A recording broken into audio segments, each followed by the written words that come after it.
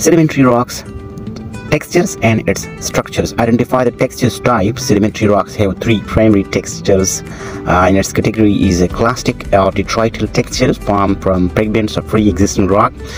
Simple sandstone shale and conglomerate. Crystalline texture is the second one, formed by interlocking minerals, crystals, chemical or biochemical origin.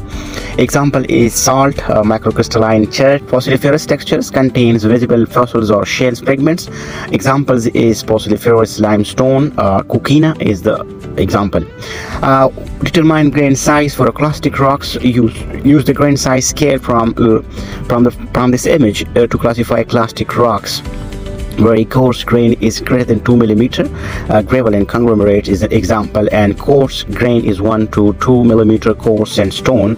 Medium grain is 0.25 to 1 mm, typically sandstone. Fine grain is 0.062 to 0.25 mm sandstone. Very fine grain is less than 0.062 mm, and that is shale and mudstone.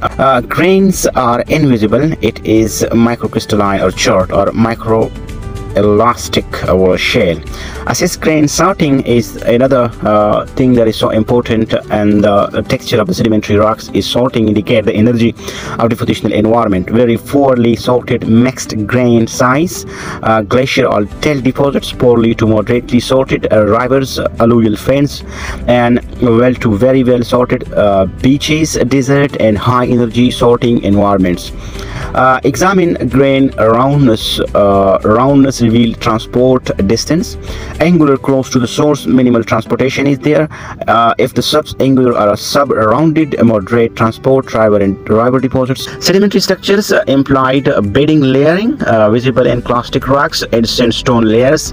Cementation, grain banded by silica, calcite or iron oxide. Example, fossils content biogenic structures. Shale and limestone is the fossils content structures of the sedimentary rocks.